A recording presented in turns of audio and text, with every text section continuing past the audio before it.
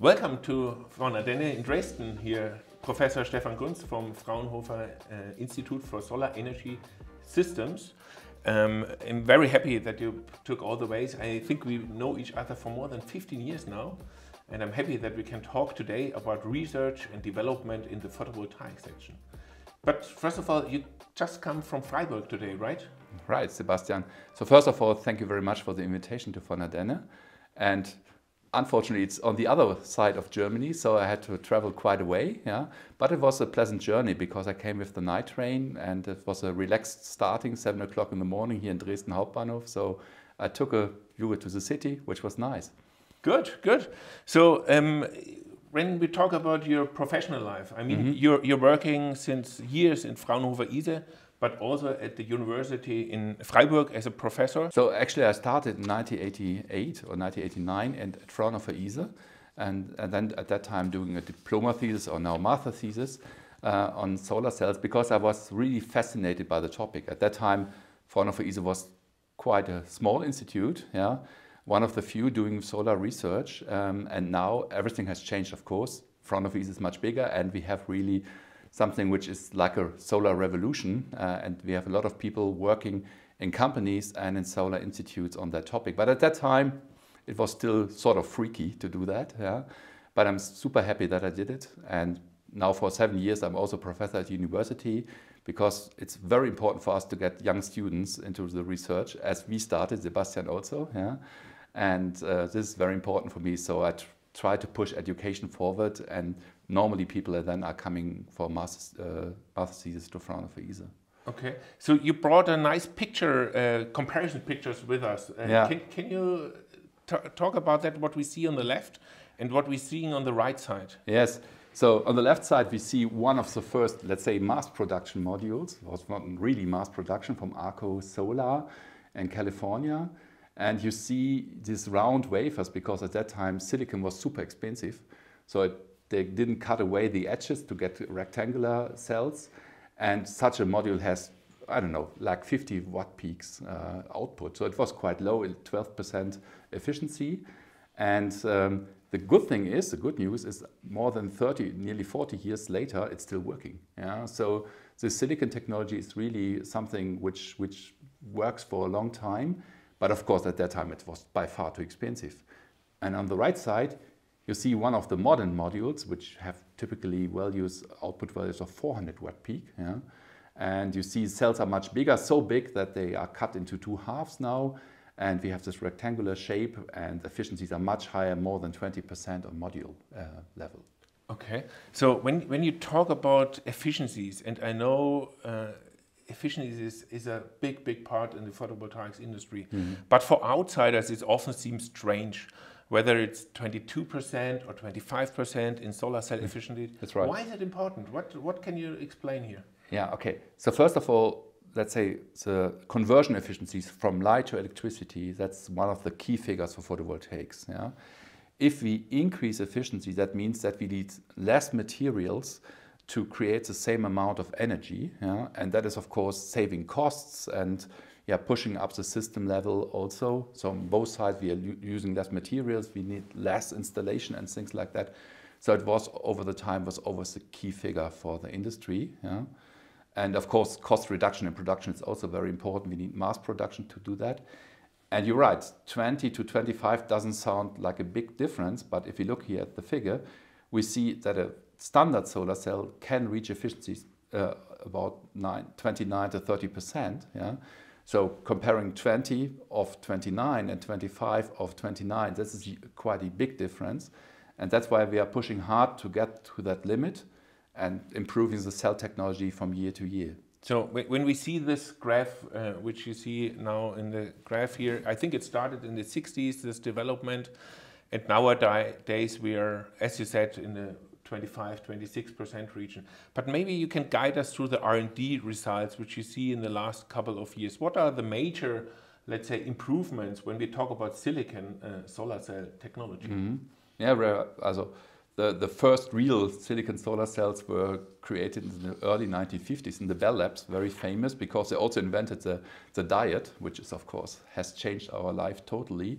And that was all based on silicon, and they had efficiencies like 6% in the beginning. And then the first use of solar cells, of course, was space, because at that time energy on Earth, oil was super low price, so there was not a competition. But in space, we needed the first solar cells, and they had to be stable, and but they were not very, let's say, sophisticated from the cell architecture. And the first thing what people have done then was to reduce recombination in cell. What means recombination? So we have light is getting into the solar cell, is creating free electrons and holes, so negative and positive charge carriers, and we have to get them out. But unfortunately, they can also recombine, so they can destroy themselves. And we have to fight against this process. And there are two regions where that can happen: in the solar cell or at the surfaces. And let's say the first big thing was actually gettering, so get impurities out of the silicon. And then the second thing was to passivate the surface at the front side and then later also on the back side of the solar cell. So this passivated emitter, the emitter is on the front side, the light blue symbols which you can see here. And that was a layer of, let's say, silicon nitride on the front side, which also helps to get more light in the cell. It's an optical anti-reflection coating. And it reduces the probability that electrons and holes recombine at the front side. That was the first big step forward. And then later on, and that's actually the cell technology which we have right now, the PERC cells, we have also added such a passivation layer, aluminum oxide, silicon nitride on the rear side, and only have local contacts. And that also helped to increase or reduce the recombination, get higher voltage in the solar cell, and also is an internal reflector, because unfortunately silicon is now #1 material. 95% of all solar cells are made from silicon, but it's not a good light absorber. It's crazy, huh? But so we need something at the rear side which is reflecting light back. Yeah? Actually, I remember a young PhD student from ISFH at that time, Sebastian, giving a talk on such layers in our workshop. Yeah. And that was sort of a breakthrough, this PERC cell. But as you can see from the graph, that was already invented in the 1980s or so. And it took more than 20, 25 years to bring that into industry. Yeah? But these cycles of innovations are getting faster and faster. No, so do I understand that the circular and triangles are R&D values? And on the right-hand side, I do see the production numbers. Exactly. Is this right? Genau. So that is, let's say, a typical path of production, which is actually coming from real data. So we see this light blue cell, which is also known as aluminum BSF cell, and that for a long time was the #1 working horse of the industry. And with that, they could improve efficiency by 0.5 to 0.6% absolute every year. Yeah? And that is very important that we have this path. But then around 20%, they saw, oh, it's not going on. Yeah? And then they look to the papers which R&D has written already 20 years ago, and say, there's a new cell structure, which is the PERC cell. How can we bring it into industry? And of course, if you have done something in the lab, it doesn't mean at all that you can do it immediately in the industrial production.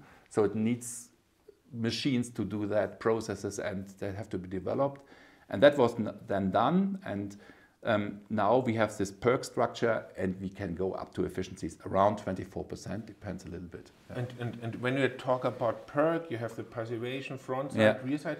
But you hear, when you see here passivating contacts, that's an additional topic. Why do you need passivating contacts? So now we have, let's say, covered nearly the whole surface on the front side and the rear side with this very good surface passivation layer.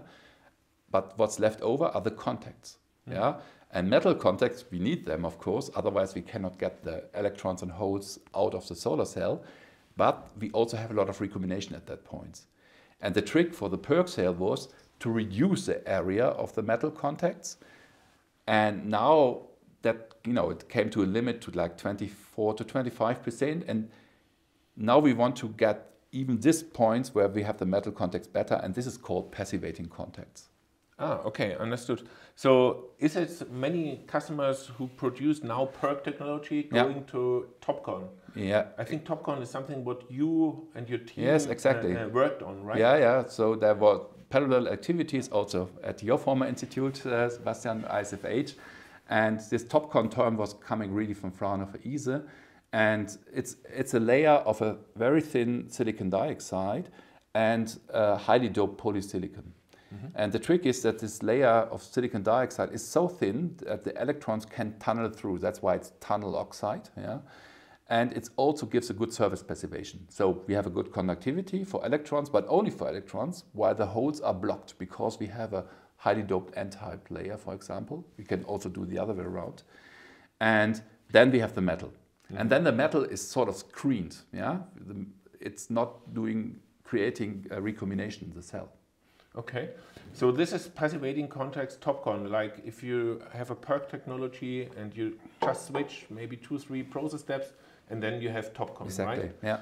Yeah. But people talking also about heterojunction technology. So especially newcomers who think about investing in new production facilities nowadays talking about heterojunction. So what is the difference between TOPCon and heterojunction? Let's say the basic idea is in principle the same, but the layer structure is a little bit different. So TOPCon is a thin silicon dioxide and a heavily doped polysilicon. And in heterojunction we have actually, it's hetero, so we have amorphous silicon, a thin layer intrinsic amorphous silicon, and then a doped amorphous silicon layer. And that is a structure which is also already there, I don't know, for 20 years or more. Yeah? And it's giving very high voltages in the solar cell, so the surface passivation is excellent. Yeah? And it's a little bit different to the, let's say, conventional PERC or PERC TOPCon cells, because you're not doing any diffusion anymore. So normally this emitter with the PN junction is diffused by boron or phosphorus diffusion. And in that case, we only use the layers. Yeah? So it's a low temperature process because it's a So you save energy. You save energy in the process. Yeah. You can do all the processes in principle in one long machine. So it's a little bit, let's say, different approach to process solar cells. And when we talk about long term, is there any beneficial effects from heterojunction versus TOPCon, or how do you see I would say that the advantage of heterojunction right now is that they can achieve higher voltages. So let's say if you think one step further into, let's say, tandem solar cells, yeah, then heterojunction makes a lot of sense, and because they have very high voltages, and they are, let's say, the advantage of TOPCon right now is that it's a high temperature process which is more compatible with metal, because for that you also need high temperature processing later on. Yeah. Okay. Metallization. So you brought with you also a funny comic with you, and I see it here on the screen. It's a leaking water bucket. So what does it have with research in solar cells? Where are the parallelities here? Yeah.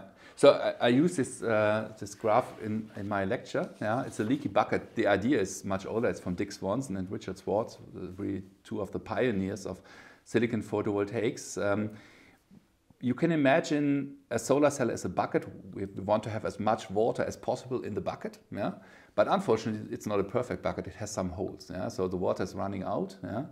And what we have to do is we have to fix these holes, shown here by the plaster. So for example, the surface passivation is already fixed, sort of. But as we just discussed, for example, the contact recombination here on the left side, it's still open.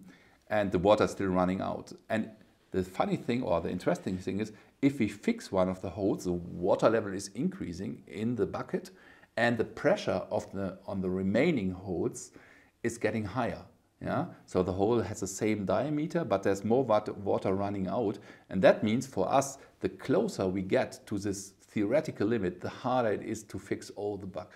In the beginning, it's easy. You have big holes, you just make a plaster on it, and it's perfect. But now the water level is rising and rising. Yeah? And so for the last steps, it will be harder to reach higher efficiencies. And that's why we think that 27% is maybe, or 26.5% is the limit for the technical limit of silicon solar cells. The theoretical one is 29.4%. Okay, okay. So, but that's actually what your teams at Fraunhofer ISE are continuously working it to fix this. We are fixing the bucket. That's all we do. Yeah. You have to study. Simple. Yeah, that's how simple. Yeah. We get some money for fixing a bucket. Yeah. That's cool. So maybe going on another level. So talking about photovoltaics as a whole industry. Last year, everybody knows we reached the terawatt age. So basically, altogether, PV modules installed worldwide is more than 1,000 gigawatt now. Europe alone has the idea to go to 1 terawatt in 2030. So there's a lot of movement here. And this requires also a vast amount of resources. Yeah. So where do you see here the biggest challenges, and how to overcome these challenges? Yeah. You know, this 1 terawatt was a big milestone, and when I started 30 years ago, that was a number, you know, far away. Yeah? If you would have said that 30 years ago, everybody said, yes, yes, yeah, 1 terawatt. And now it's here, but we are still in the beginning of the solar revolution. If we really want to change the problems or help with the problems of climate change and things like that, yeah, then we have to go to 60 terawatts and more in 2050. So for all the young people outside there, this solar revolution has just begun. Now things are really happening in big scale. And for that, for this step, efficiency again is super important, because now in the beginning, in the last 20 years, the main thing was to reduce costs. Yeah, because PV was by far too expensive. So reaching levels below €1 watt per watt peak, that was a big number. That's done. But we still have to go further, because now we have to use enormous amounts of materials, silicon, silver, and things like that. And the better the efficiency, the less materials we need, and the more sustainable solar cells are. Because in the production, solar cells also need some energy, they need materials, and we have to make this process better and better, especially if you think about the 60 terawatt. Okay, and when you say talking about the 60 gigawatt, also I think the important thing is the R&D community to work on this. So can you give maybe 1 or 2 examples where you and your teams are currently working on specifically? Yeah. So on top of this increase of efficiency, one interesting thing is the silver, because the silver is used as a front-side contact of solar cells. Yeah, and these people developing the screen print process, they were super successful to reduce the contact step by step. That brings 2 advantages: the efficiency is going up because the contacts are getting narrower, and we are using less silver. Yeah. Mm-hmm. But still, they need some silver, and now we have to multiply everything with 60 or more, and then you see that the amount of silver which we need for PV is really a huge amount compared to all the other industries or jewelry where also silver is needed. So we have to think about it: is that really possible, or do we run into a shortage of silver at the point? And we think a good possibility would be copper. Copper has nearly the same conductivity as silver.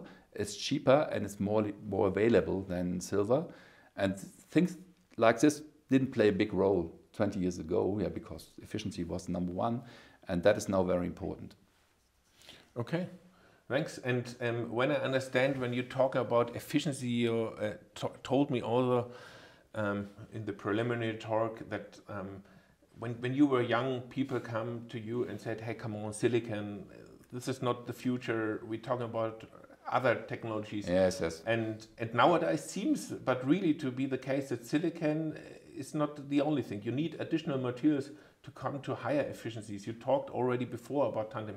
Can you explain where it's coming from? Yeah, of course. Over the time, there were a lot of competitors to silicon photovoltaics, and they're still existing. Like thin film technologies like cadmium telluride or CIGS. Yeah.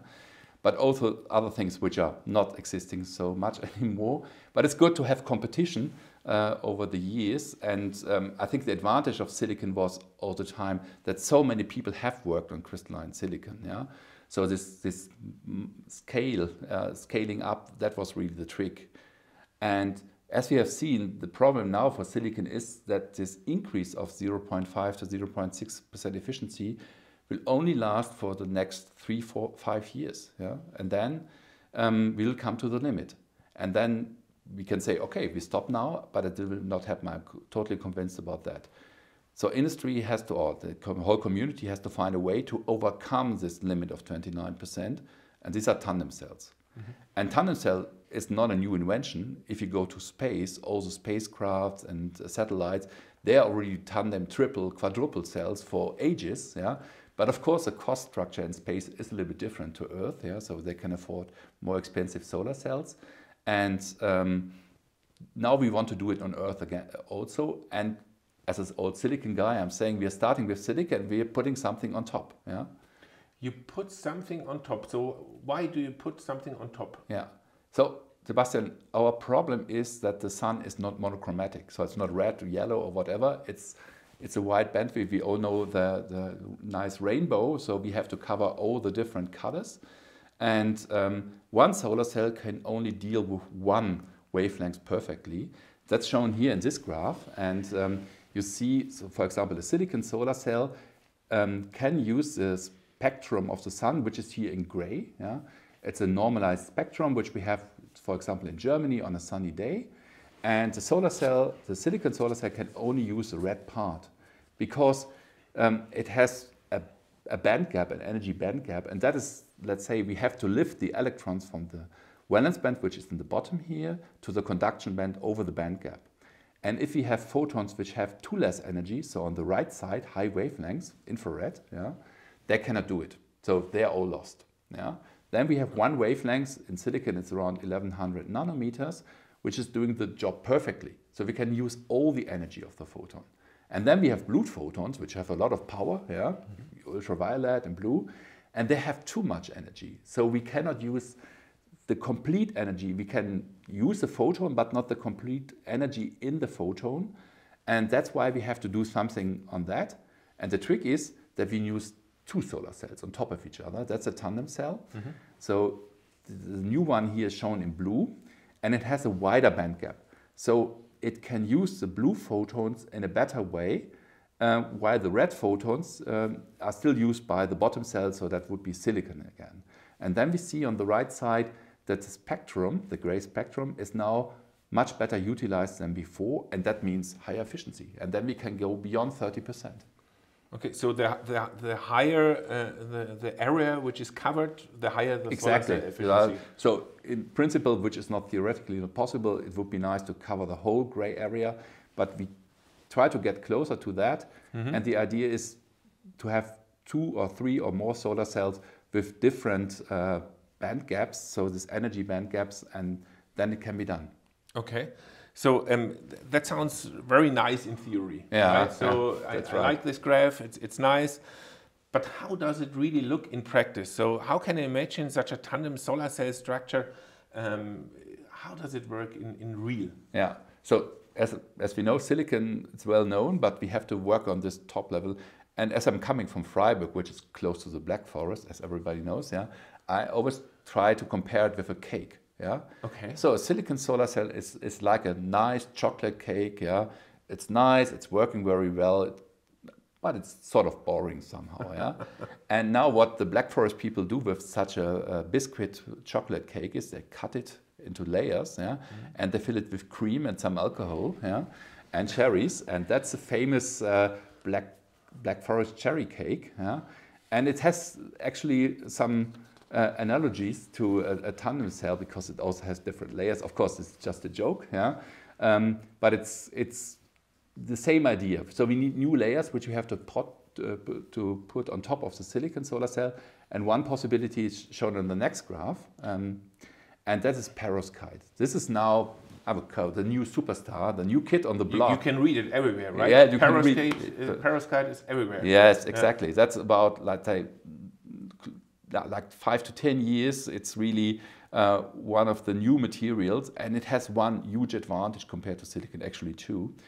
You can change the band gap. Silicon is silicon is silicon, yeah. Mm-hmm. But with the perovskite, you can change the composition of that material because it consists of different atoms, yeah.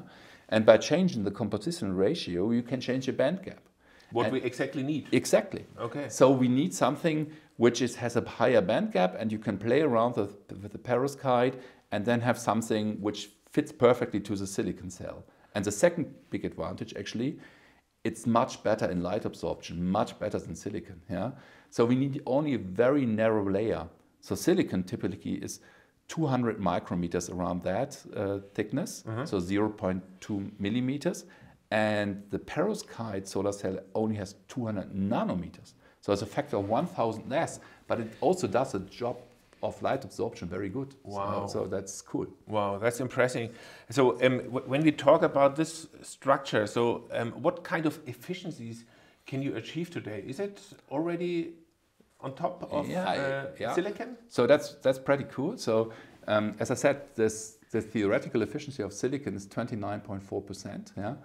And with this structure, so groups have now achieved more than 30%, 32%. Yeah, and the first time when we had a higher efficiency than this theoretical limit of the silicon solar cell, that was really a perfect day because it showed that we can really do it. It's not only theory. The only problem, it was done in lab scale. Yeah. So right now what we have to do is, this is not a real product right now, but it can be in the future. It's shown in the lab that it could work, but we need processes for high throughput and we need stability for 30 years. Exactly, that's my point. When we have customers, they also want to know on the timeline when we can buy tandem products. But before coming to this, we have to solve some issues, right? So you mentioned that 32.5% efficiency, which is right now the world record, I think, from Helmut Zentrum in Berlin. Berlin, exactly.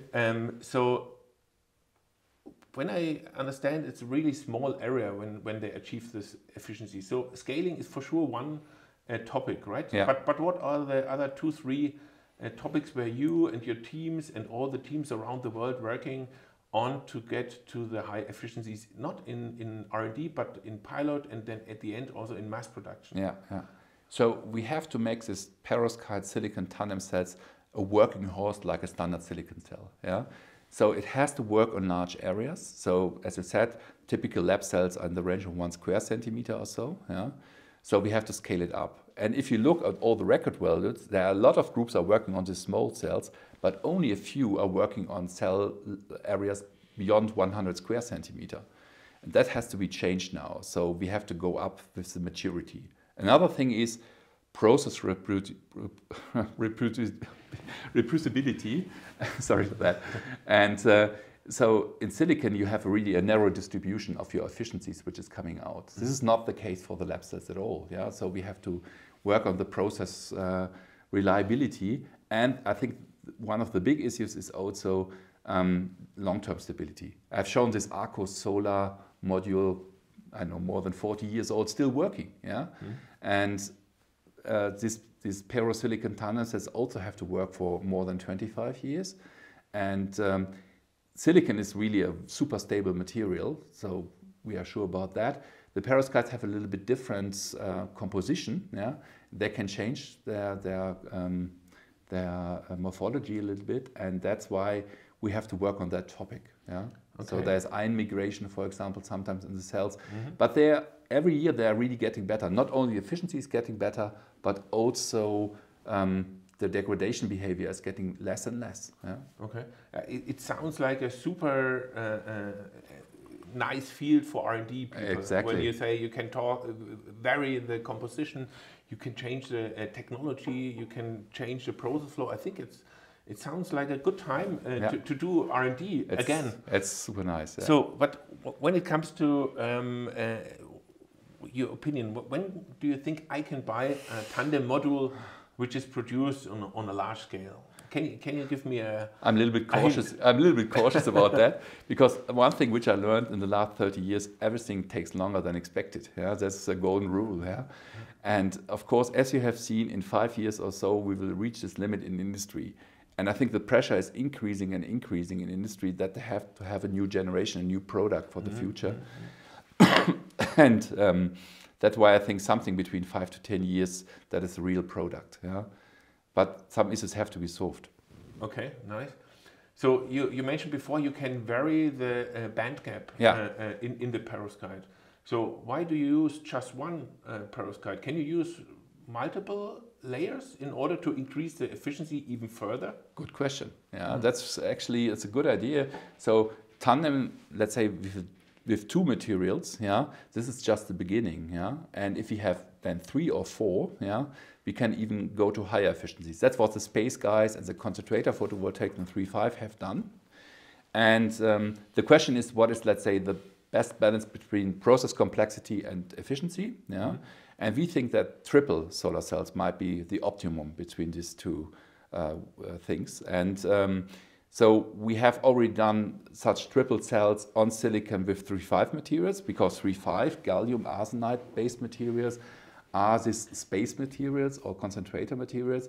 And we have achieved an efficiency, one step further, of 35.9%. So that's the world record for this silicon-based tandem cells.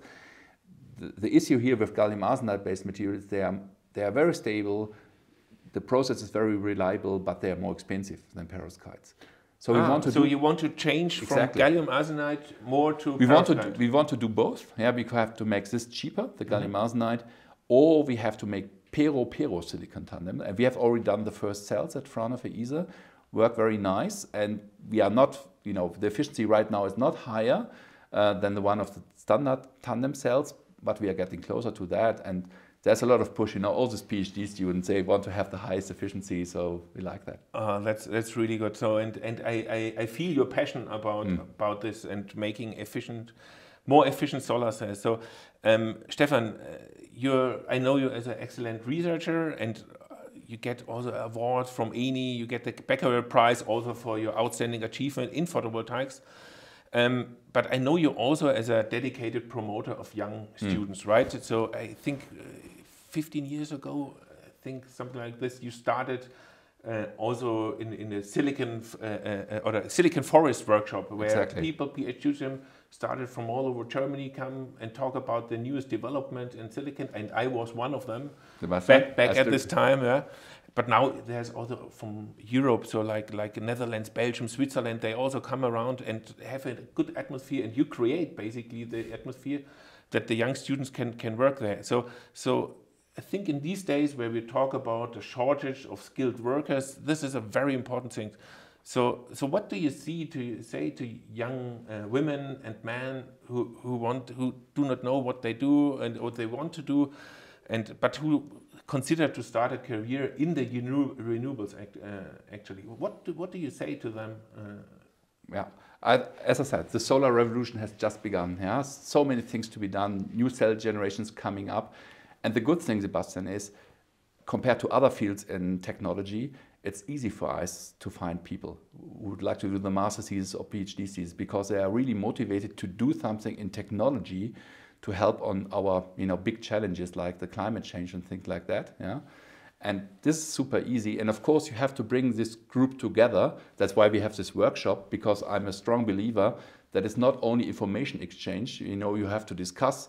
And maybe the most important machine in every institute is a coffee machine at the end, because people meet there. And that's why I was not super happy with all this Corona stuff, because a Teams meeting or a Zoom meeting is good to exchange information, but it's not good for this informational information. And that's why we do going on with these workshops. So the silicon forest, as you have mentioned, that was starting when the big time in silicon, when the PERC cell was coming into industry and things like that. And now we are changing actually to tandem cells, because people are now also silicon people are also fascinated by the topic, and new students are coming in, and we have a group at ISE, and they are super enthusiastic about that. And that keeps me young. I'm an old guy, but working with all this young women and men on photovoltaics technology, this is really what keeps me alive. Okay. Thanks, Stefan. It was really a pleasure to talk with you about the R&D in photovoltaics. Thanks for taking the way, and see you soon. Thank you very much, Sebastian, for the invitation. It was a pleasure.